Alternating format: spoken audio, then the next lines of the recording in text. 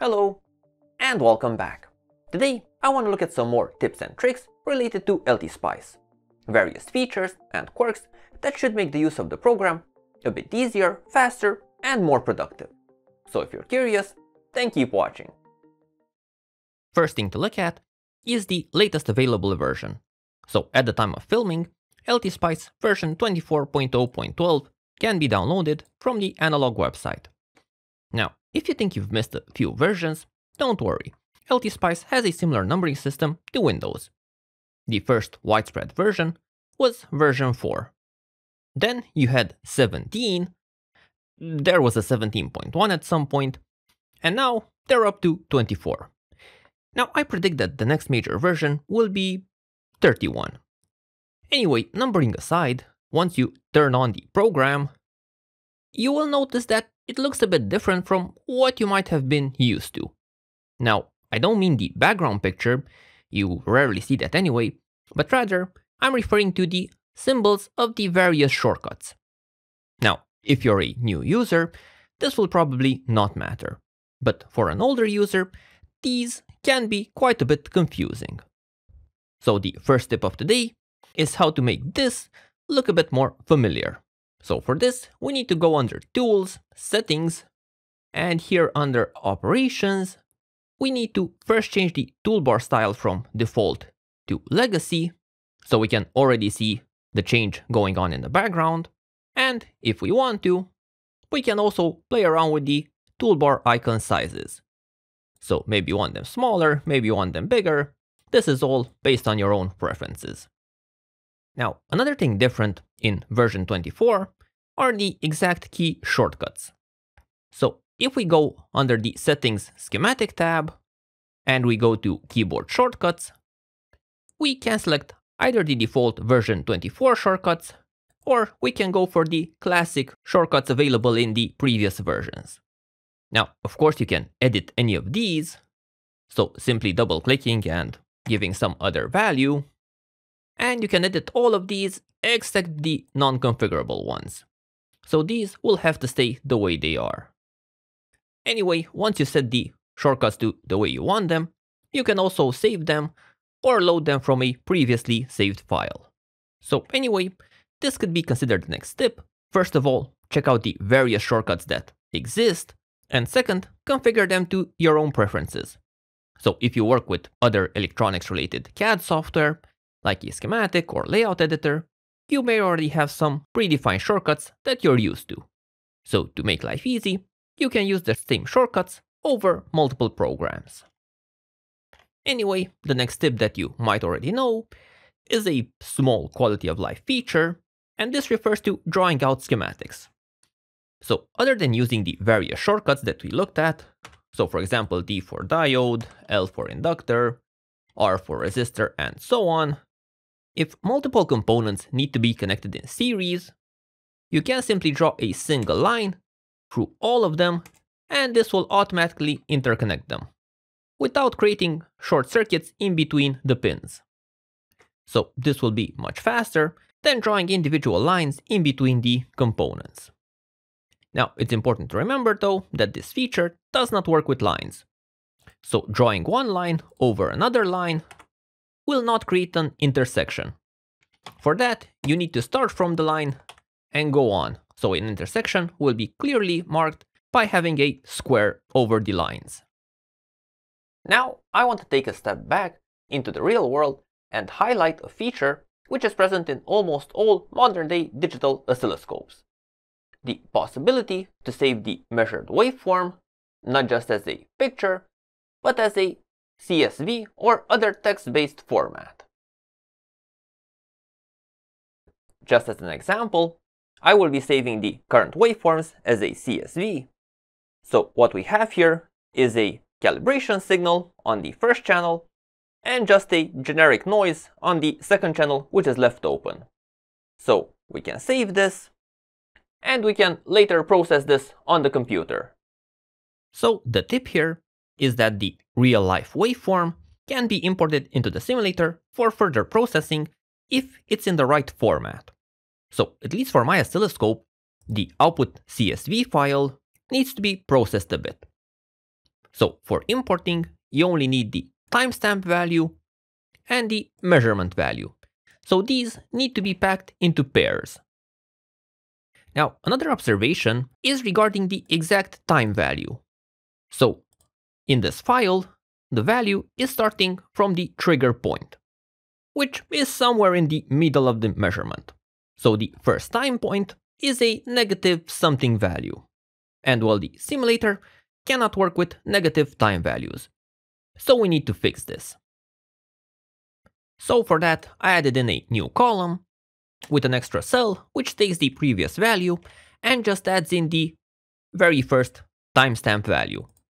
And then this is copied in for every single cell going down the line.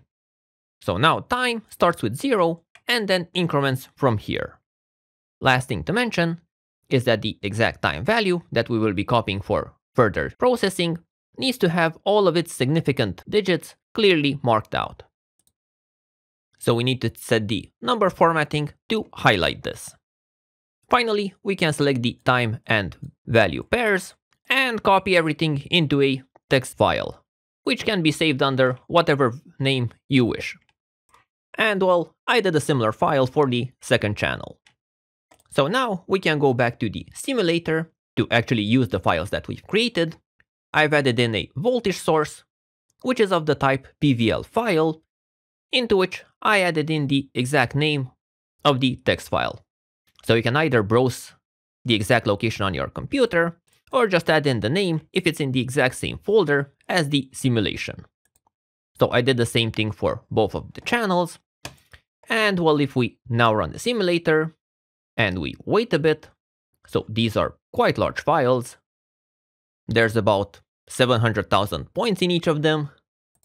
So it does take a while for the simulator to load them. But eventually these do get loaded in and we can just plot them out. And we get the exact same thing that we had in the oscilloscope. Now, the final thing to mention is that if the simulation time is longer than the data that was provided, the simulator will just take the last value and go with that. So the straight bit on both of our measurements is not part of the initial file. It was just the last value and it was copied until the end of the simulation time. Now, in a similar fashion, you can also use a spectrum analyzer in the same way, so to export a measurement in a text-based file. So again, just as an experiment, I've connected the input to a generic antenna, and I'm measuring the FM frequency range just to have an example measurement. So if we stop this, in the various menus, we can select that we want a CSV type of format, and after giving a generic name, we should be able to save our measurement as a text-based file. And this can later be used in an AC type of simulation. But again, we will need a bit of processing to do this. However, before that, let's first look at how the actual import is supposed to look like, since it's not really described in the documentation. So the way in which I found that this can be done is by using behavioral sources. So this is not the generic voltage source, but rather a behavioral voltage source. And this can be either of voltage or current type. And this needs to be linked to a reference value. So for this, I used another voltage source. So this is a voltage source of value AC1. So this has the small signal AC amplitude of 1. So the voltage on this source has been used as a reference, which is then multiplied using the frequency function with data triplets. So here we have 3 different values. One stands for frequency, the next for amplitude, and finally phase. So just as an example, I created a source with 3 points, so 87, 100, 108 MHz, with different amplitudes, 0, 1, and 0, and different phases. And if we run the simulation and we look at the voltage present on this voltage source, we see the exact values that were inserted into the description of this behavioral voltage source. So this is the basic way in which you can import frequency-based amplitude and phase data into an AC simulation. Anyway, coming back to the measurement that was performed with the spectrum analyzer, the file that was saved out looks something like this. So we have our trace name, the measurement frequency points, and the measurement amplitude, expressed in dBm.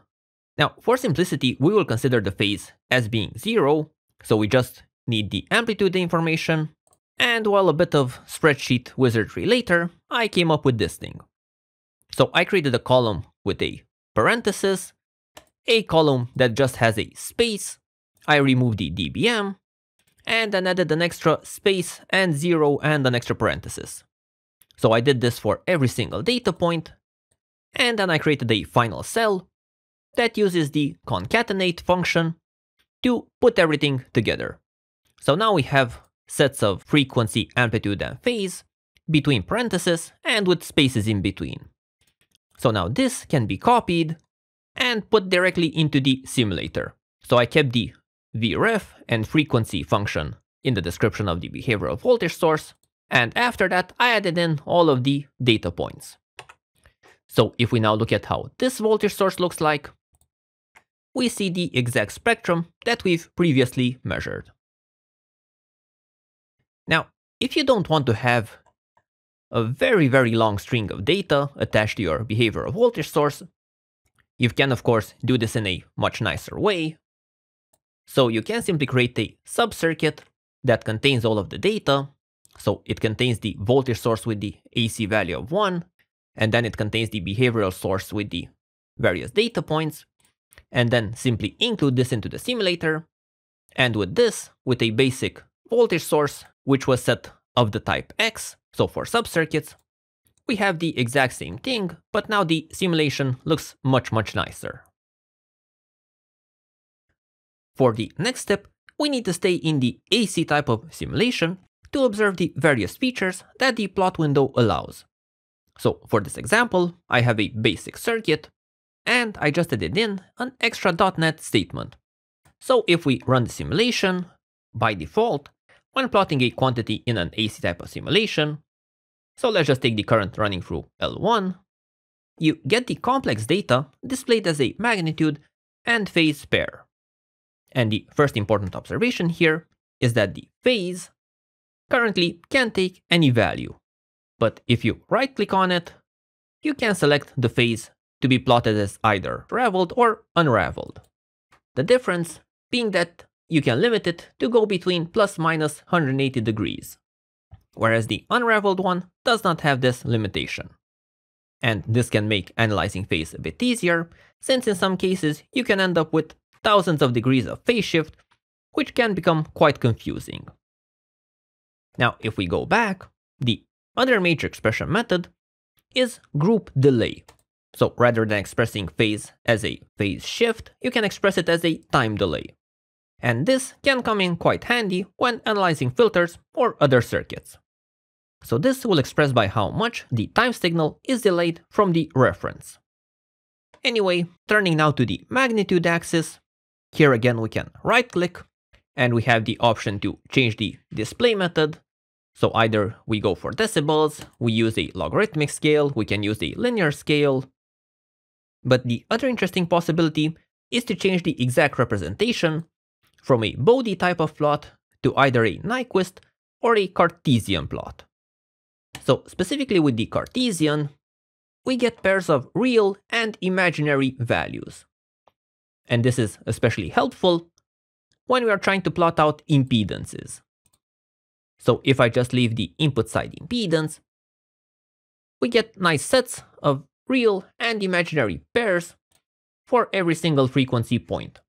So this way of expression might come in handy in certain cases. The last subject to discuss today refers to loads used on the output of a circuit. So this could be the load of a power supply or some other power consumer. The exact situation will be, of course, use case dependent. But the actual tip here is how to set one or another parameter for the load. Now, for this example, I will be using a voltage source that is a ramp going from 0 to 10 volts in a certain amount of time, and the source also has a 1 ohm internal resistance.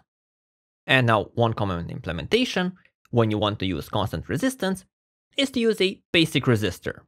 This is nice and all, but it does have the downside of having a voltage-dependent current. I mean, that's how a resistor is supposed to work, of course. But what if you want to fix something? Let's say the current. Well, for that, you can use a current source. But you might quickly notice that under the right circumstances, the circuit will start to do strange things. So here on the left side, if we look at the voltage present on the current source, it starts off with a negative value, even though our voltage source starts from 0. So in reality, the reason why this is happening is that the current source is a source. It will force the specified current of 1 ampere, no matter what is on the outside of this component. So in this case, when the voltage source is at 0, the only way to have a 1 ampere current is to have a -1 voltage on our 1 ohm series resistance. Now, the way to fix this is to make the current source an actual load. So if we right-click on our current source, we can specify that we want it to be an actual load, so not a source. And by doing this, the source will only draw current if there is an external voltage present. So if we look at the voltage present on our second circuit, we can see that it clearly starts from 0, and from there it goes up. So our current source is not forcing a current when there is no external voltage present. So the current also starts from 0, and then stabilizes at 1 when there is sufficient external voltage. Now, in some cases, you will not want a fixed current, but rather a fixed voltage. So when modeling something like an LED. And for this, we can use a dedicated voltage source in series with an ideal diode, so that the voltage source doesn't end up supplying our circuit.